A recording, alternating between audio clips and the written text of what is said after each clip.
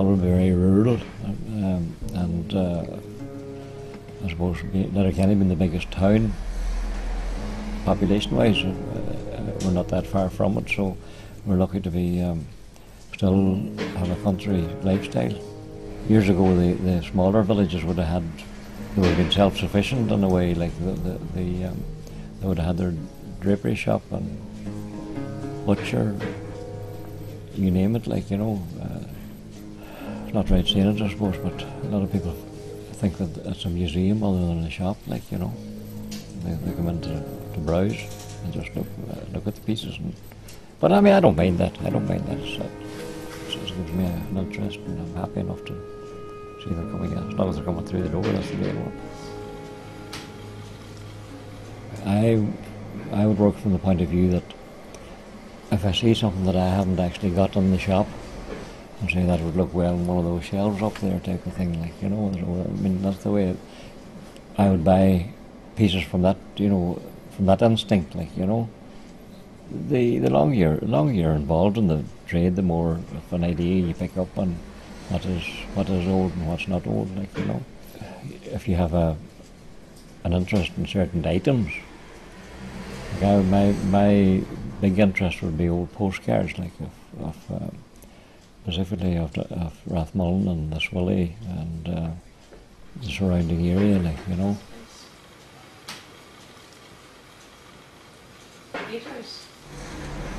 I actually worked in the catering business all my life, like, you know, but I bought this premises in 1977 and had other ideas for it at the time.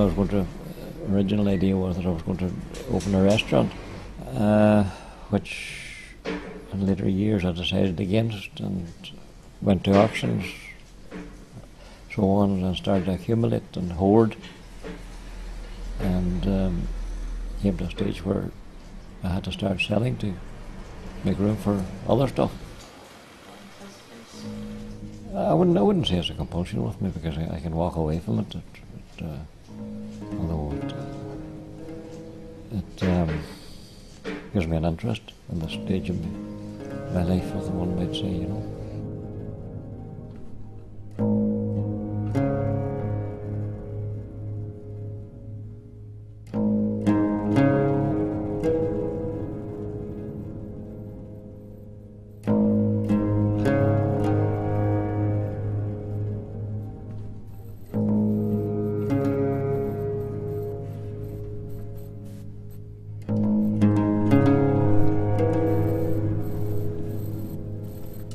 Every week I do three days one week and 3.5 days the next week.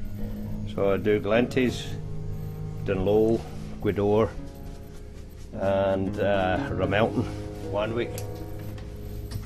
And the next week I would do Dunlow, Focara and Mulford.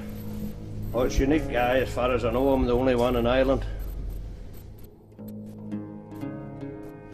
Well, I was living in I live in Mulford, and my parents, they were living in Donegal, so I used to go down and visit them, and I noticed all the towns that I was passing through, there was no barber shops.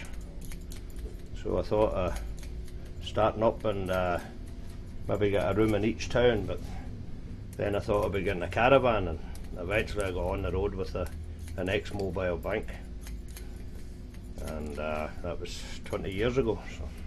Still here.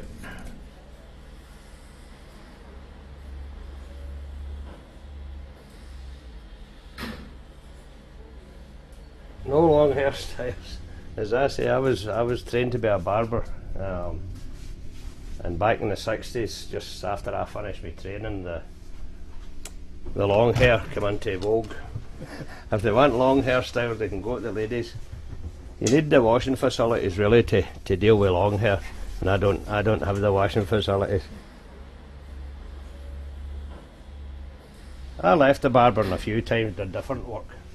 At the end of the day, if you can cut hair, you can cut hair. Sometimes people want wee designs in their head, but as long as they can explain it to me, I don't care.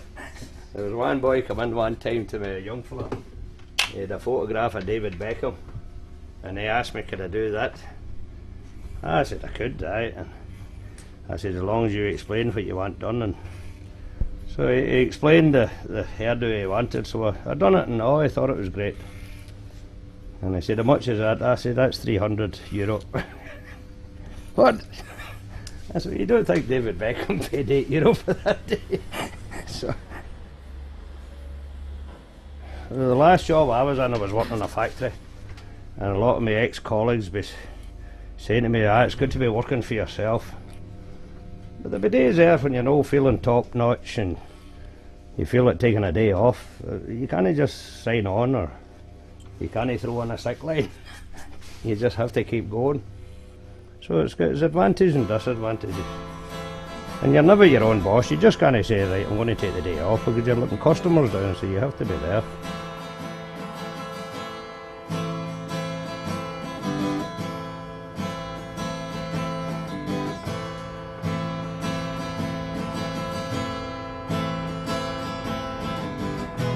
Yeah, yeah.